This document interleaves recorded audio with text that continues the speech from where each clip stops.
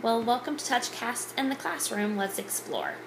I think one of the main things that teachers don't realize about those of us in instructional technology is that we do not just naturally understand apps as they come to be rolled out. We have to do some exploring, we have to play. And so kind of today what I wanted to do was actually play while I recorded the videos.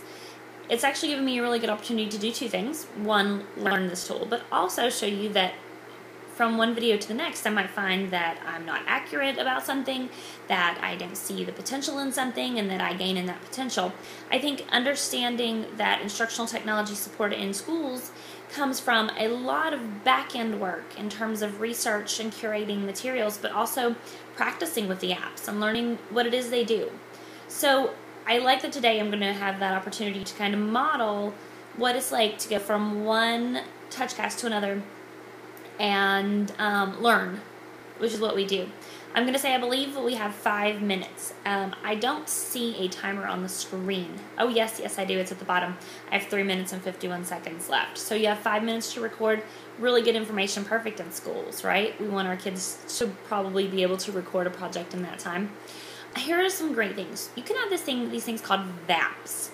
VAPs are basically you're pulling in to your TouchCast information, specific information about what you're talking about. So then in this case, I'm talking about TouchCast in the classroom. I simply pulled in a Google search. It actually pulls up the top Google searches for TouchCast, and you can see obviously there's a EdTech Roundup report there, and then the iTunes download option there. It looks like that's actually more specific to content from Arkansas.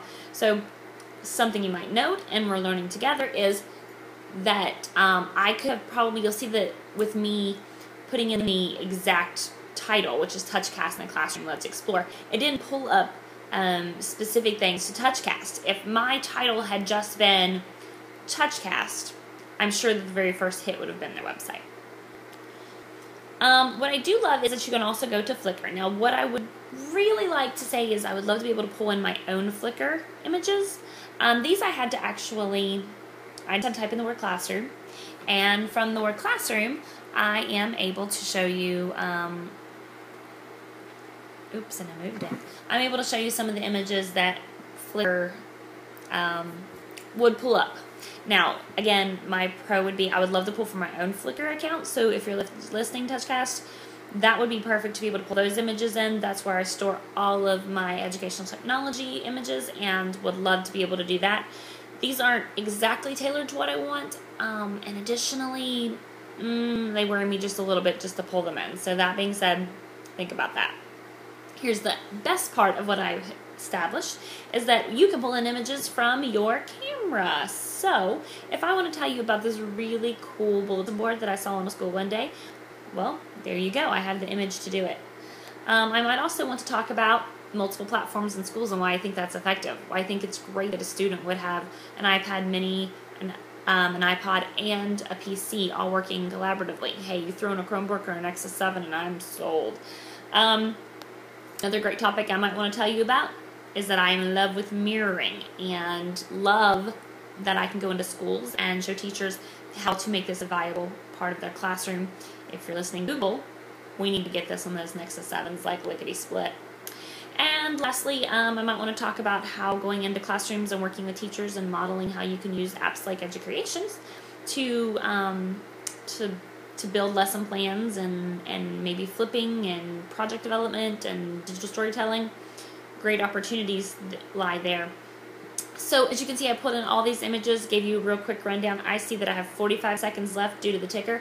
I also want to tell you I'm using a filter because, no one's here to do my hair or makeup, therefore had to use a filter.